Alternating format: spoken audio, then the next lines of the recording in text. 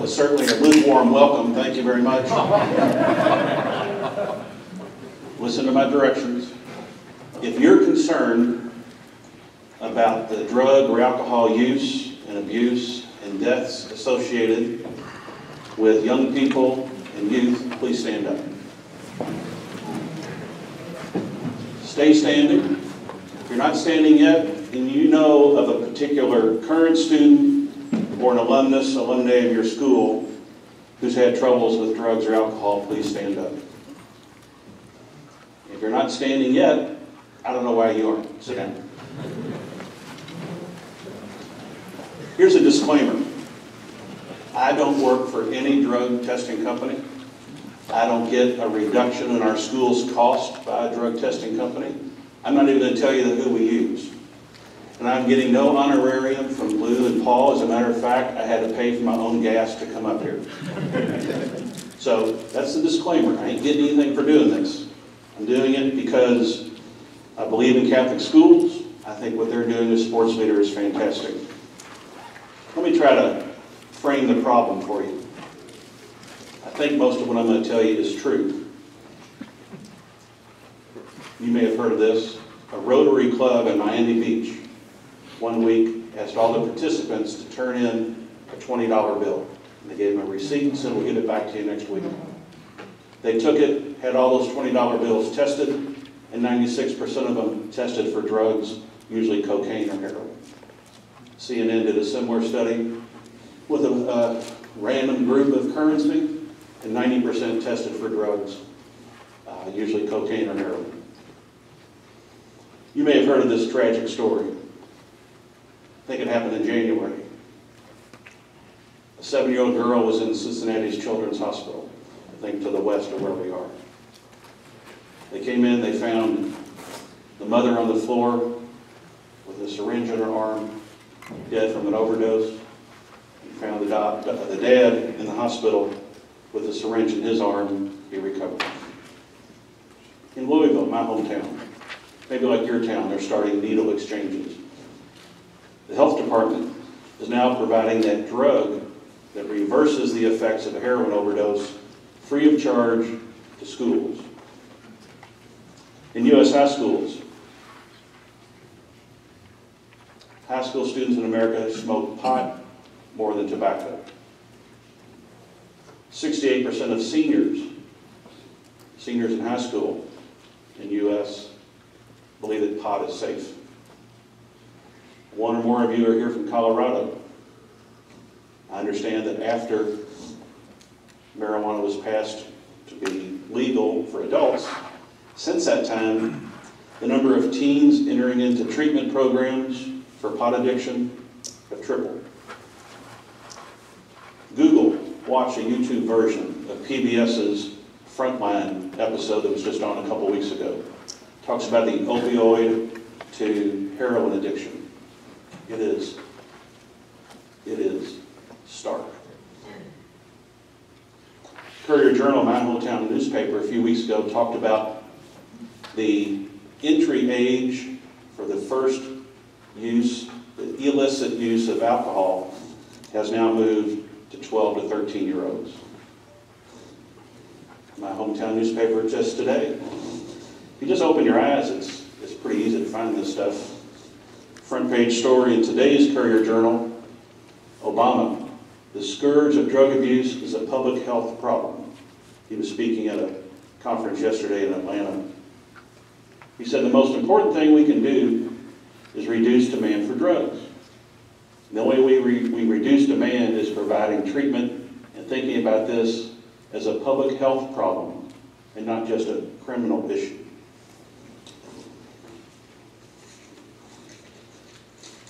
Article goes on to say, across the USA, more Americans die every year from drug overdoses than from motor vehicle crashes.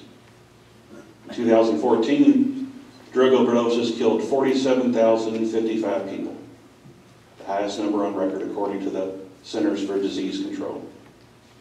The majority, around 28,000, involve opioids such as prescription painkillers and heroin. In fact, heroin-related overdose deaths have more than tripled since 2010. In 2014, Kentucky, we usually lead the nation in sin, had one of the highest rates of drug overdose deaths in the nation, 24.7 per 100,000. Translates to 1,077 people. Indiana was 18.2 per 100,000. Opioids are devastating our communities and they are costing us lives. We cannot afford that anymore. Don't know if you read the obituaries. Usually find this at least once a week in our hometown newspaper. Today there are two 24-year-olds who died. No cause of death is listed. The funeral home directors I know tell me that usually means suicide or an overdose. Both being buried out of Catholic churches. One other thing was in my hometown newspaper today. Big article on where to drink mint juleps this Derby season. Mint julep is a terribly tasting bourbon-based drink that's sold at Churchill Downs on Derby Day.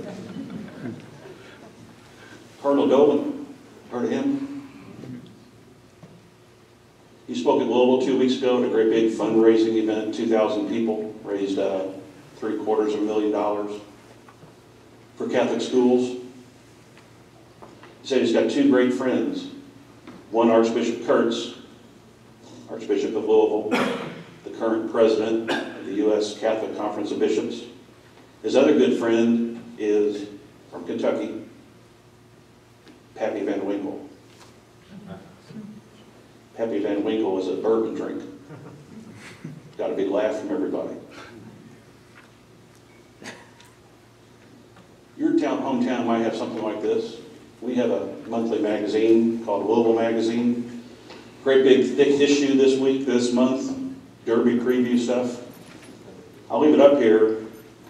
The cover photo is at a party. And somebody wearing a blue dress has got a fake horse head. And they have a beer, as they do, poked in the middle, so the beer rushes out, guzzling the drink. That's our hometown magazine. If you look on the inside back cover, the same character is leaning over a toilet throwing up.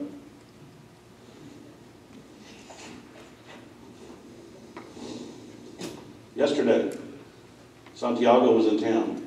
Lou and Paul wanted to show him around town. So what they do? Took him to some Catholic schools, but also stopped by what we call the Bourbon Trail, a series of distilleries and museums to show them our great product in Kentucky. Now, I'm not a prohibitionist. I helped my 80-some-year-old father-in-law make wine in my basement. He's been doing that for 30 years. It tastes terrible. I don't drink it. But he moved to a condo without a basement, so we moved his little operation to our basement. And I help him.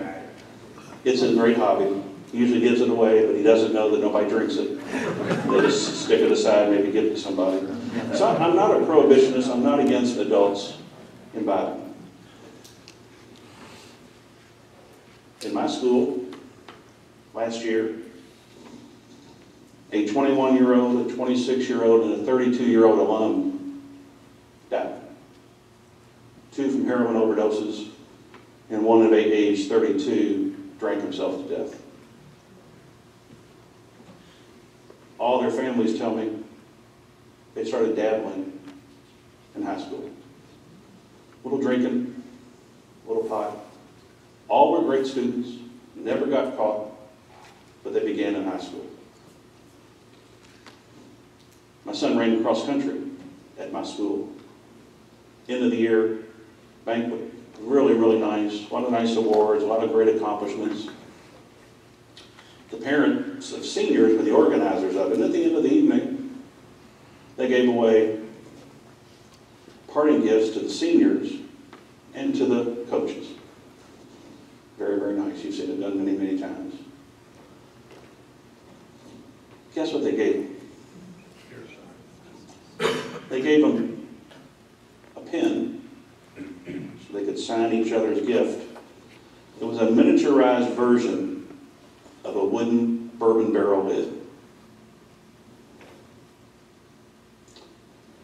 Good afternoon. Do I have your attention? I don't know why Lou and Paul asked me to speak about this really riveting, upbeat kind of topic today. I have known Paul for a long time. That card that he mentioned I sent way back in the early 2000s, well, my son's team beat his son's team. He was the coach of their team. I didn't write the card, didn't make him feel better. He had a really good son. I was trying to secretly recruit him to come play at our school. I want to talk a little bit about sports leader and this drug and alcohol testing, trying to marry the two together. I have been the president of Trinity for a while. I've been there 34 years. I've done a variety of things. I've taught religion almost every year I've been there, usually scripture classes. I've been a coach, an activity moderator, campus minister, disciplinarian, development director, and then president for a while. We were begun by the Archdiocese of Louisville in 1993. We entered into a sponsorship agreement. We have still really close ties with the Archdiocese. Archbishop Kurtz was just at school last week for a school mass. We're experiencing, enjoying a really great academic renaissance for the last dozen years. We keep setting new marks for various results. For the last 3 years, our ACT scores are higher than any other time in our school's history, led by a great principal. Sports are a huge deal. We're a Catholic school, right? Huge deal. We've had graduates play in the NFL, Super Bowls. We've had graduates in Major League Baseball, pitch in the World Series. We've had athletes in the Olympics. One of our alums ran U.S. swimming for a number of years. We've got alums who are making a living in sports broadcasting and coaching. We offer more than 20 different sports, from archery to wrestling. Our football team, according to a number of polls, were national champions in 2002. The other polls named Don Bosco in New Jersey as national champs. Somebody from Don Bosco called me a few weeks before the state finals and said, look, I think we're both going to win. We got somebody who will rent out Yankee Stadium. It's going to be set up for the Pinstripe Bowl. What if we get our teams together after the season and settle it that way?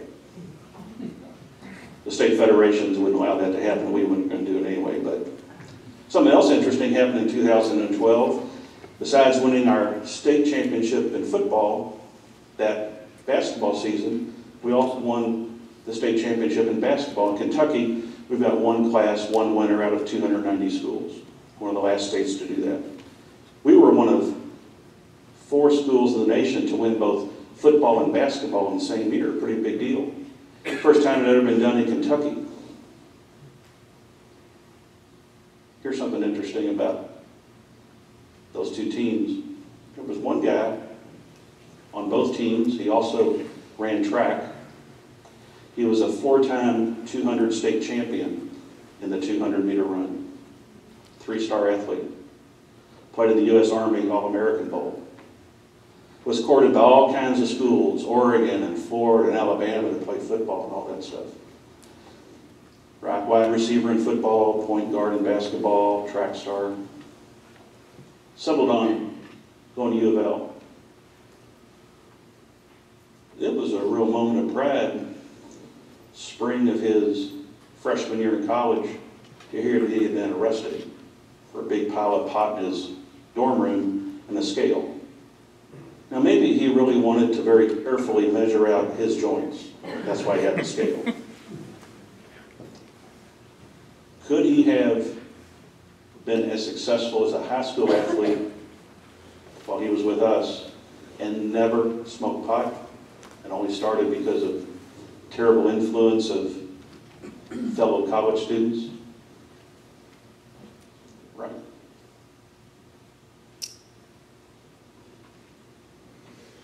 Let me leave that to the side for just a second. Who here has a mission statement as a part of their organization? Yeah. Can anybody stand up and tell the rest of us what your mission statement is, word for word or verbatim? Now, we're all Catholics, so we have to trust you're telling us the truth. Can anybody say Mission statement, word for word, I'll give you $5. Go right ahead. Go ahead. Well, there's a long version and a short. Now you can play with this as much as you want. The clock is ticking. Just give us a mission statement, word for word. With God, we form Christian people, upright citizens, and academic scholars. And where do you work? Notre Dame Craft Mine, Michigan. How about that? We were begun in 1953, and we had a philosophy and all that sort of thing.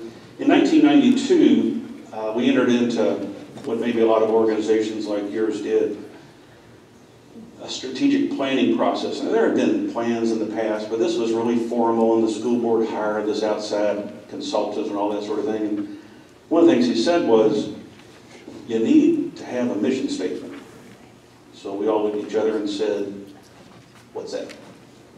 He said, well, it's one of those short little statements that, if you're on the loading dock at 2 a.m. in the morning and there's no supervisor around and the package comes through a little bit torn, it drives that dock worker to tape it up and make sure it looks good. Okay? So in our strategic planning process, there's a little committee formed, and they gathered up mission statements from other Catholic schools and eventually came up with one. And it said something like, we want to provide a superior high school education in a caring environment based upon Christian values and the Catholic tradition. It's pretty good. And for the next 20 years, we really tried to live by that. I'm honest with you. We do strategic planning every 3 years. Pretty rigorous, disciplined approach. We start by looking at our vision and then our mission statement and make sure that our to-do list reflect those things. In 2013, it was time to do another update of our strategic plan. So we hired another consultant, a local guy, and he was really good, and he's like the kind of consultant that, you like having. He's not real bossy and good listener. I remember in one meeting he said, let's look at your mission statement. Rolled it all out, but we got it all over the classrooms. Everybody really knows it. Can't really remember it word for word. There's a lot of words there. He said, I guess you all formed this in like the early 90s. And I thought he was a Kreskin, a magician or something. I said, well, yeah, how'd you know? He said, well, by the format. What are you talking about? He said, well, you have a very transactional mission statement. And that's what people were developing in the early 90s. I said, what's that mean? He said, look, what you've said is basically, if you give us some tuition, we'll give you this. A superior high school education, caring environment, Christian values, Catholic tradition. You don't say give us tuition, but you're saying there's this exchange going to take place. And we said, yeah, it's really worked well. Look at all these things we've accomplished. He said, yeah, you can keep with that, but you might want to think about tweaking it a little bit. What do you mean? He said, well, a lot of organizations are now creating transformational mission statements. What do you mean? Well, have you thought about if a family pays you all this tuition, invest all this trust in you, what are you going to do for their son? Well, we're going to give them a really great high school experience, caring. No, what are you going to? What's going to change to them? It took me 3 years to really understand what he was talking about. And that's when I went to the Bruce Springsteen concert in Louisville a few weeks ago. Anybody here a Springsteen fan? Why aren't you? He started his concert with a song, stopped in the middle of the song, and he said, "You ready to be entertained?" And young Marina yells, screams yes, and he says, "Are you ready to be transformed? Are you ready to be transformed?" It's the first one I've ever gone to. I understand there's this whole cult of now Springsteen people for 40 years. I'm now a member. student comes to your school in your diocese, are they transformed? Are they changed? So we kicked around a lot of different words, thought about it a whole lot, got a lot of input from students and parents, even sent it down to Archbishop Kirk and said, what do you think about this wording? So 3 years ago, we rolled out a new mission statement that we think speaks to more of transformation than a transaction. The mission statement is, Trinity is a Catholic college preparatory high school forming men of faith and character.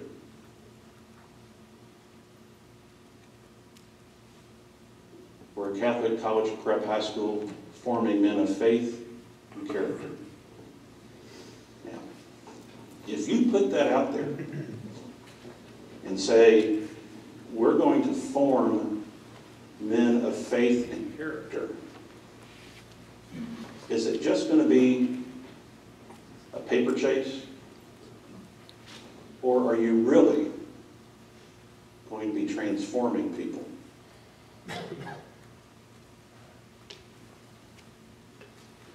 There were some people who really liked our old mission statement. It's a little bit easier.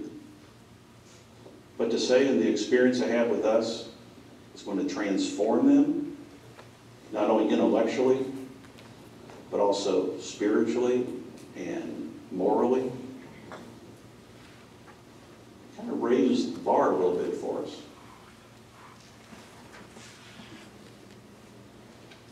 One of the things that we did to put together our next 3-year strategic plan was to say in all the to-do areas of our different pieces of the plan, do they reflect this challenge? One of the areas is athletics. Now, it's not like we were terrible people for 60 years. I mean, we've done some good things. I coached in the early 80s with a Severian brother in soccer, and I learned a whole lot from Brother Charles. He was a great man. We used to troop out 40, 45 guys on the soccer team. Why? Because he was too kind-hearted to cut anybody. They all made the team. And I saw how he treated people and prayed, and I learned a lot. So it's not like we've been doing things weirdly until we redid our mission statement. As a matter of fact, in Kentucky, our high school athletic association gives out an award to schools who don't have a coach or a player ejected. Red cards in soccer, too many technicals, you know how that works. Well, I think for 6 of the last 7 years, we've not had a player or a coach ejected for unsportsmanlike conduct. And of the 287 schools, I think we're one of 10 who can make that claim. We try to hire good people who treat kids right and all that sort of thing. But in trying to move this transformative mission statement into the life of the school, we wanted to make sure that we touched every aspect. It was just at the time, God works these ways, we were having a new athletic director. He'd been at school for a long time, a coach, his kids played sports, just a great faith-filled man himself. Not Catholic, but still really, really spiritual. So we talked and I said, Rob, how can we weave this together? And one thing led to another. We had been talking to Paul and Lou about sports leader and that sort of thing, and I've been in administration a long time. I get a lot of stuff emailed to me, sent to me that are packaged things, want me to buy something. You know how that works. Well, because of the relationship I had with Paul, we gave him a little bit more listening. I said, maybe we can add some of their ideas and programs into what we're already doing. I really like this idea of having one point person. Because you know, if you don't have somebody cracking the whip, it ain't going to happen. And we had a teacher and a coach who I said to Rob, he's got what we want. So we approached him. And we didn't even call it the Director of Sports Ministry the first year. I don't know, we know what we call it. We've now started calling him that. And that's one of the values of this conference. We can get some common language. So we approached Stephen and said, look, you've been doing this already. My son played for him. We want you to take this and help other coaches understand it. And he's here. He's participating in this. Stephen, would you stand up? Our Director of Sports Ministry, Stephen Thomas.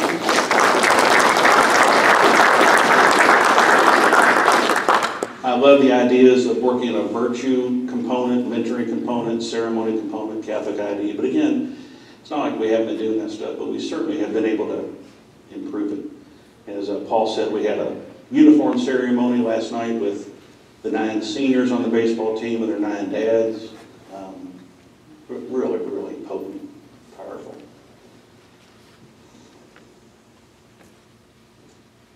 Set that aside for a second.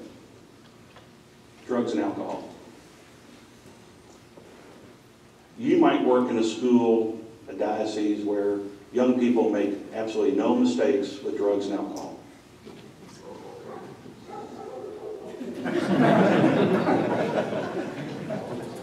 Let me tell you about my school's journey with alcohol and other illegal drugs. If I go back to the 70s, we had a great priest who was principal.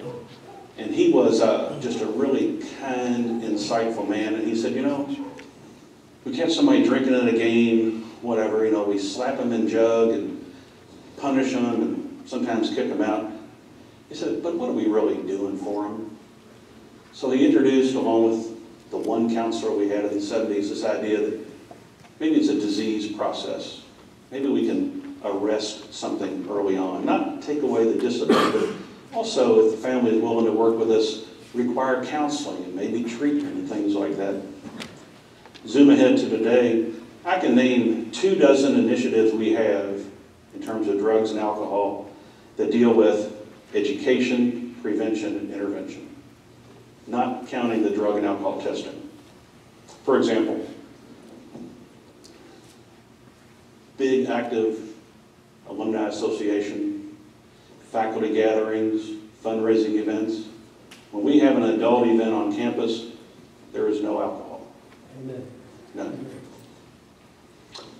Prom was a couple weeks ago. We always have prom around Durban, around St. Patrick's with the Trinity Shamrocks. It helps spreads out all these end of the year risky events. When the students came to the prom and their date, they had to breathe into a little device that was a breathalyzer. You might use those too. Health, PE, electives, all kinds of things that deal with drugs and alcohol. But yet, even with all these 24 things, we still were having guys violate our policy. Come to the Trinity Center's game drunk. Have these alums that die shortly after they're with us. So there was this nagging feeling of, what are we missing? So we started learning about drug testing. It really started for me as president 10 years ago because I started getting cold calls from these companies that do drug and alcohol testing. And they were involved in other Catholic schools, and I was not interested whatsoever. And I don't know exactly why. I think one of the motivators was fear. What would we learn? What would it say about us? What would people think? But thanks to others in my school, they kept saying, let's learn more about it. Let's don't be afraid. So we started learning.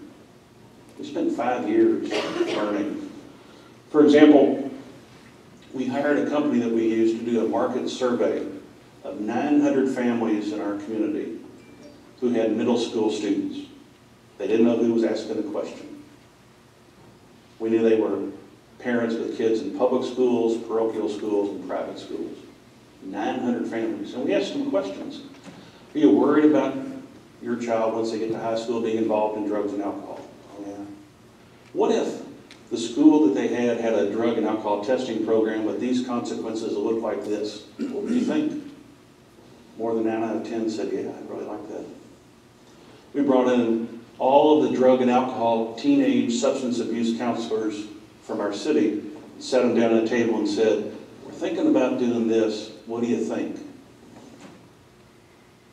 We conducted forums with parents, our own parents. We did a lot of talking with our counselors. We have a large counseling staff and our campus ministers.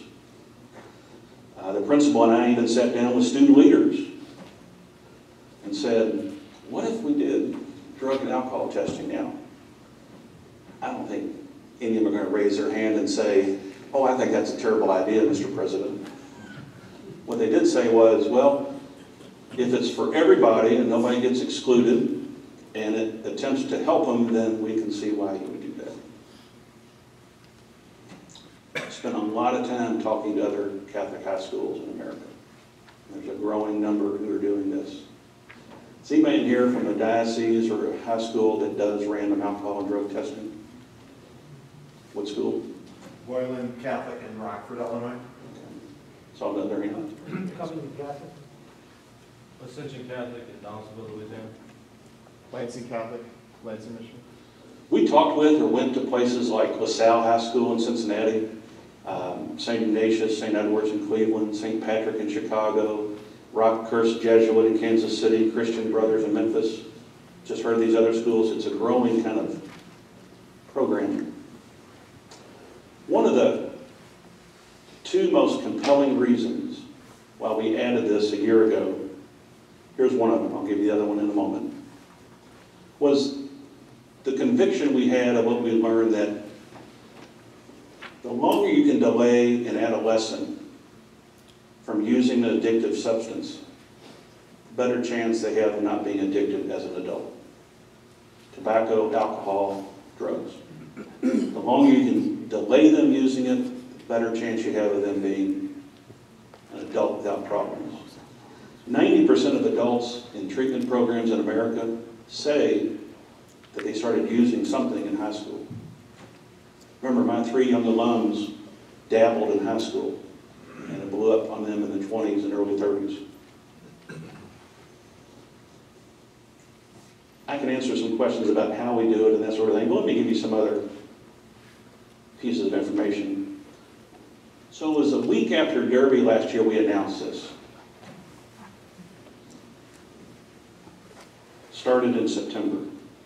A random pull out of some students every week, do a little snip of their hair, test it for drugs and alcohol.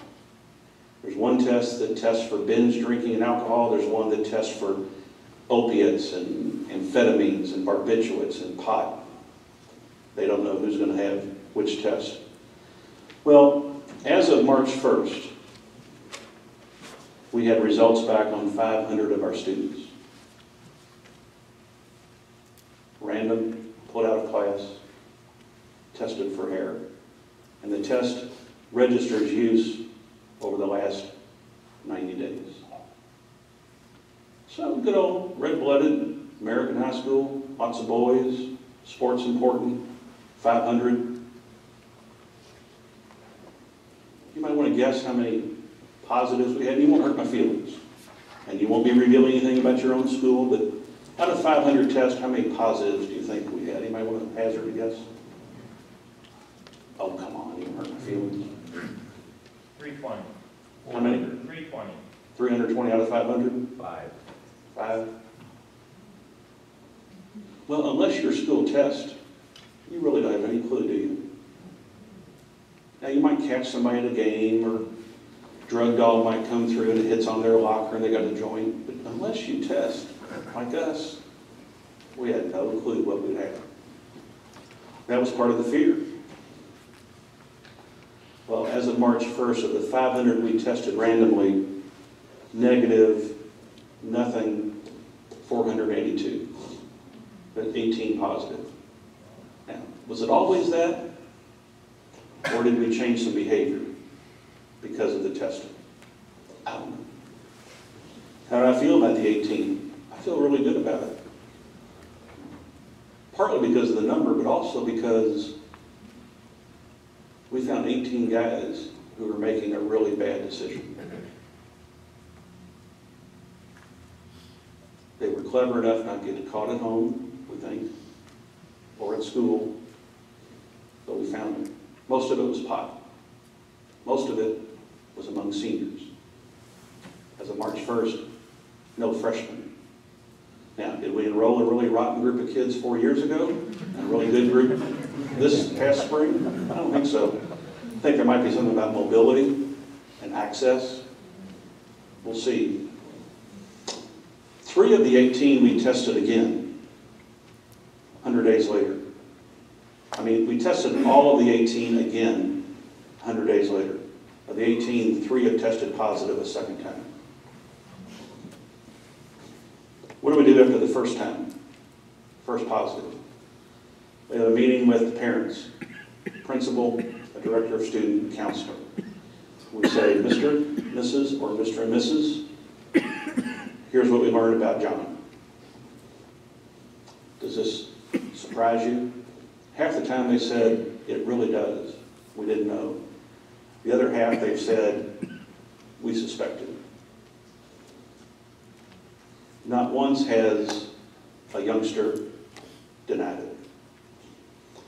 So after the first time, what we say is, we hope you're really concerned about this like we are. Here's a list of resources in our community that you can go get help for your son and for you. We really hope that you do this. Now, if we catch somebody at a game, there's a whole set of other consequences. This is for that random, we just found out about you on your own out in the neighborhood, okay? Remember, if you go back to what President Obama was saying, it's a health issue. It's not a criminal issue. We've discovered some people making some really bad decisions, even though they knew they could possibly be tested. Of the 3 who tested a second time, what we do then is to say, we don't know why you're not getting it. Each of them had good grades and hadn't been in trouble, but they couldn't stop what they were doing. So then we said, Mom and Dad, what have you been doing? Well, we've been going to counseling, all 3 of them. Well, we'd like to believe you, but now we're having to have verification that you are in a helping program. And John, you now are only a student here.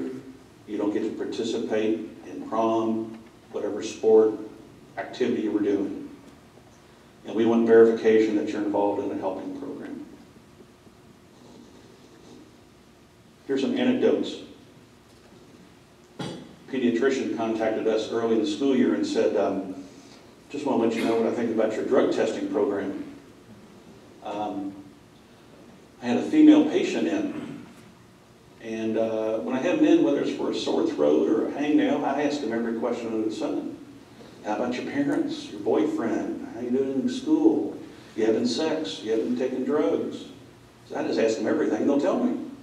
She said this one patient of hers said, well, my boyfriend and I have been smoking pot. Oh, really? But we're both stopping. She said, well, that's great. Why are you stopping? She said, because he goes to Trinity, and he has to be tested, so I'm going to stop too. The pediatrician said, that's great. Heard from a mom who had a daughter at, a friend who had daughters at another girl's school. She got back to us and said, so-and-so's daughter and her friends have started hanging around with Trinity boys versus boys from that other school because they don't get drunk and high all the time. As a matter of fact, we're going on spring break with them because we know it's going to be safer. Our principal follows up with guys who tested positive. One-on-one, he's that kind of principal. One of them said, you know, I'm really better at sports because I'm not doing that on the weekend. Another one said, I've changed my whole group of friends because they just don't get it. Another one said, I'm not going on spring break because I know what the temptations are. Connecting to sports leader. I don't think you can lead a virtuous life when you're drunk or stoned. Especially if you're 15 or 16 or 17 years old. I just don't think it's possible. Here's the second most compelling reason that we heard over and over again from other Catholic schools why we stuck our neck out and chose to do this. First was the scientific evidence If you wait, it allows your brain to develop and you have less chance of being addicted as an adult. That's pretty compelling. The other one was not scientific. It was the lived experience of other Catholic schools who look like us. Same kind of makeup of students, same kind of communities. And that was them telling us over and over again that by having a random alcohol and drug testing program, it empowered their students in a way that our lessons in the classroom, our reminders after a game, lectures from parents, it empowered them in a way that superseded all of those messages. And that it gave the young person the power to say, when all of our adult voices are turned down really low and they're in social settings with their peers, to be able to say, I can't. My school test. When I first heard that from the salesman, I thought, well, it's a pretty good line. Then as I did my homework and talked to principals and presidents over and over again of these schools, they said that's what our students are telling us. I was at a church picnic in June working one of the booths like you do. And my wife came up to me later on and said, did you see me talking to so-and-so and so-and-so and so-and-so? Yeah. Now, they'll tell my wife things, okay? But I'm the head of the school. I don't usually hear all the kinds of things that she hears, but she tells me and protects the names of people. She said, you got to hear this story. Sherry was saying that Henry, her freshman to be at our school in June, was at a party of young teens. You know how it works. It's summer. Somebody has a party, blah, blah, blah. So Henry gets in the car and says to his mom, Mom, there was pot at the party. Yeah, what'd you do? Well, I did. You mean somebody asked you if you wanted some pot? She said, yeah. I think for one thing, Henry's a pretty remarkable kid to tell his mom this, but okay. She said, well, what'd you say? He said, I told him I can't, I go to Trinity. There were two other kids in the car. Another one who was also coming to Trinity as a freshman, another one who was going to another school as a freshman. That school doesn't test. When his mom heard the excuse that Henry was able to give, she said to her son, Colin, we've got to come up with some line that you can tell people at parties. I don't think we can fully live our mission to transform lives unless we use every possible tool there is. Great coaches, great teachers, partnerships with parents, prayer. We can't live our mission unless we use every tool. We have found adding this to our whole array of other education, prevention, interventions has been a real winner for us. I'll be glad to take any questions. Was there any resistance to instituting the program? The schools I've talked to said, here's what's going to happen when you're having a parent meeting, you're explaining this, you're going to have somebody be a civil libertarian and say, well, you're violating civil rights. Well, we had a parent meeting to explain all this. We've got 1,200 students. We had 27 parents show up. We had done our homework. I can explain to you a 6-month-long process we went through to roll this out. So by the time we rolled it out, we had them on our side. And of the 27 parents who showed up, none of them complained. They were all real happy. I was overwhelmed and humbled and really felt stupid after we rolled it out and the amount of positive feedback we got from people. Felt stupid because what was I afraid of? And how many lives didn't we transform in the time that we paddled and wondered what to do? There has been one alum who has consistently hounded me for the last year, and happens to be a guy I graduated with. And Jim is a nice guy. He's a little bit misdirected. He keeps sending me article after article about the Fourth Amendment. I don't know what the Fourth Amendment says.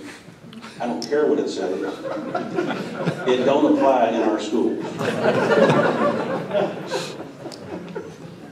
I'll get another call from him in a few weeks, because when our news magazine comes out around spring break, my column in it is about these results I've just shared with you. So he'll call and tell me it's still wrong and dumb, that sort of thing. There are 10 Catholic high schools in the metropolitan area of Louisville. One in southern Indiana has been doing drug and alcohol testing this is their 3rd year. There's one in Bardstown, Kentucky, the Kentucky Holy Land, down near Gethsemane and that sort of thing. They've been doing, that's what we call it, the Kentucky Holy Land.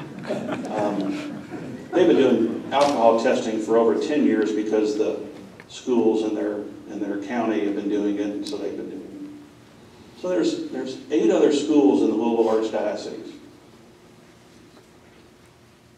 None of them would touch this. We shared all the research we got. They didn't feel comfortable doing it. I think one is going to announce this spring that they're going to do it. We had done so much homework and prepared our people so well and built consensus inside the school that the opposition has been nil. Another thing that God was doing to look out for us, so it's a week after Derby last year. It was a Tuesday afternoon. We had this big rollout, hired a PR firm to get all this information out to us, sent letters to Catholic grade school principals and prospective parents in the Archdiocese and all that sort of thing. On a Tuesday afternoon, we took the freshmen into one room and talked to them. We took the sophomores and juniors in another room. The seniors, they didn't care. They were leaving in 2 weeks. I was the one that got to speak to the juniors. So there's 300 of them in front of me. That's a nice spring day. Derby just finished. And now you're telling me for my senior year, I'm going to be drug tested. None of them raised their hand and objected. That'd be a dumb thing to do with the president of the school, right? I was wondering what was going to happen that night on social media, things like that. Nothing. There were some flyers on our school doors the next morning. Very well done, put together. It was the picture of a high school boy with a kilt. And it said, Trinity students, fall 2015, Sacred Heart, going co-ed, no drug testing. It was a girls' school just down the road. And somebody's sister had a little fun that night, creating a good laugh. The opposition did exist. A lot of positive feedback from the media. If there was a complaint, it came from places like those who the paper would find and say, well, drug testing does no good, blah, blah, blah. Our enrollment wasn't impacted. We actually had the largest freshman class of all the schools in town this school year. It's on par to be another strong freshman class. But beyond all that, I think we're impacting some lives. Yes, sir. 2 questions. One, third positive. What do you do? Most of the schools, and the policy that we have mirrors what other schools are doing. Those of you who have it, it might be similar to what you all do. Most of them told us, or all of them told us, you'd have very few positives to begin with, and then even fewer second positives. And they reported, we never have a third. Our policy says, if you have a third positive, and understand it's, once you test positive the first time, you're on our list to be retested every 100 days until we say no. So it spans several school years. okay? So if somebody tests positive today, we'll test them again in another 100 school days. Well, we don't have enough school days. So when they come back in September, guess what? They get tested again. And that's going to cover the summer. So schools like us who do this, they don't really find too many seconds. What we say on a third in our policy is, if you've tested positive for a third time, we're going to say, Mom and Dad, drug counselor you've been going to, let's have a meeting. What is going on? And really, if the drug counselor says there's no cooperation, he misses meetings, he's beyond help, he's gone. But if the counselor says, look, we're dealing with an early addict, and he's trying, I guess my response would be, it's the year of mercy, right? Faculty and staff. We have them. I think all the schools I've talked to don't test their faculty and staff. One school I talked with, I asked that question, he said, well, you know where we are, don't you? And I said, well, yeah, I know what a map looks like. Couldn't figure out what he was getting at. He said, well, think of where we are. I said, I'm not getting it. He said, we're a short airplane ride away from Colorado. I have a lot of staff who go on weekend ski trips to Colorado. They're an adult. I guess they can smoke pot, right? So he said, we haven't touched that yet. We're right now forming our next 3-year strategic plan. In that plan, it says we're going to start drug and alcohol testing of faculty and staff. It will start in the 2017-18 school year.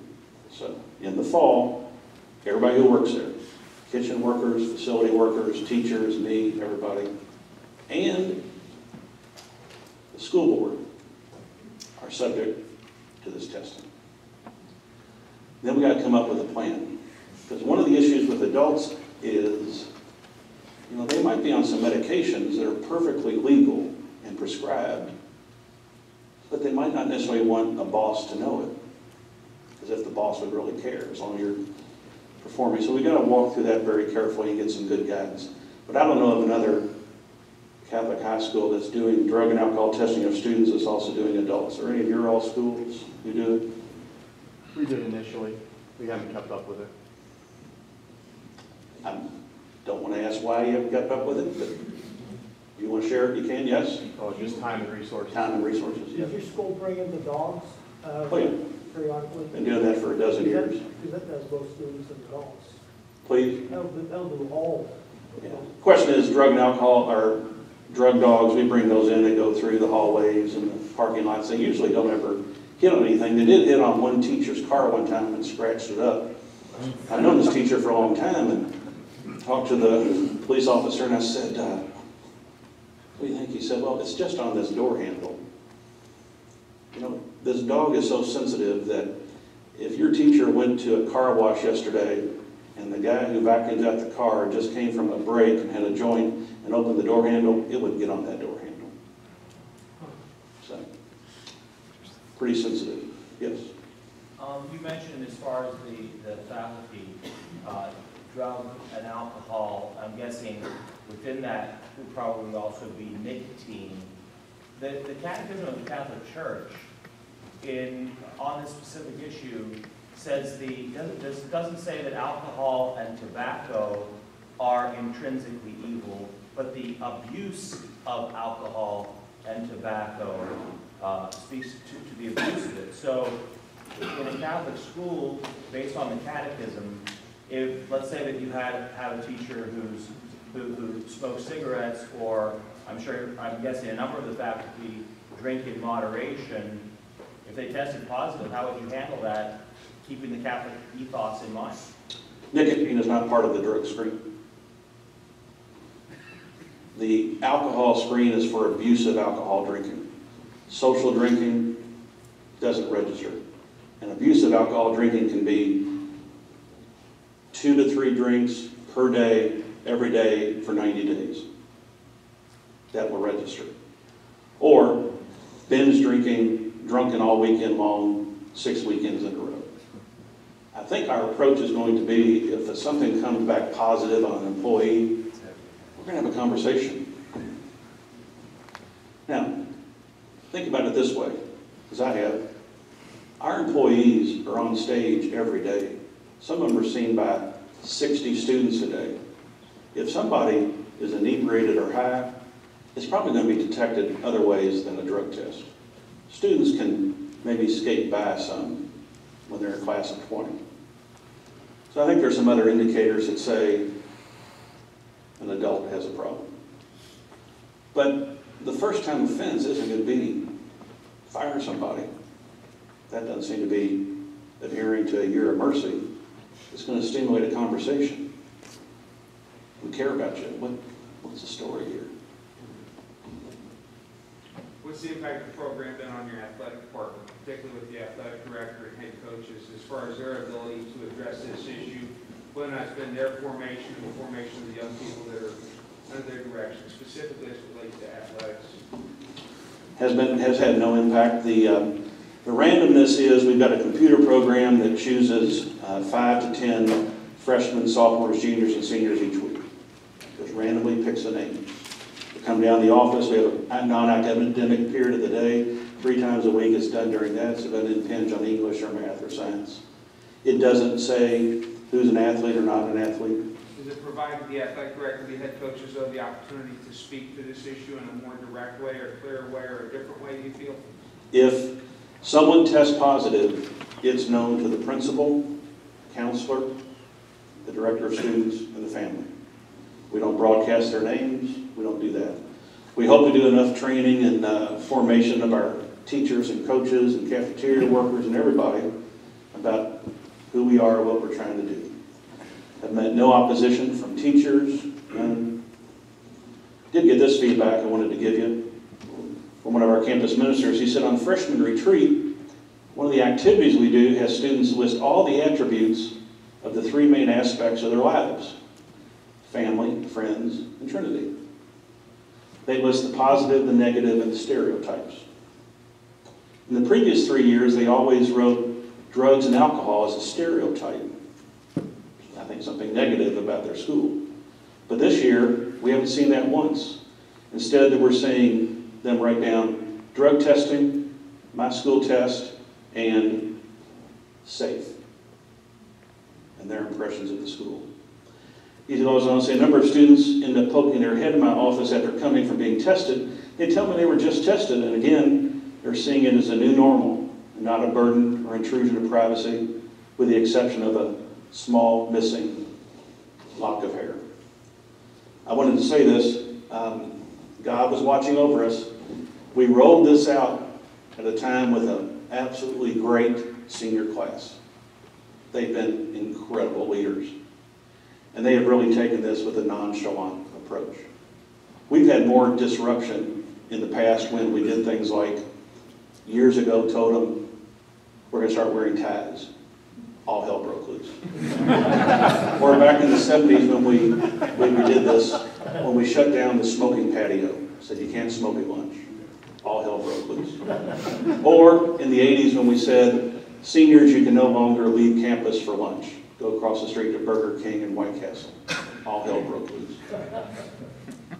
With this, it's been very nonchalant.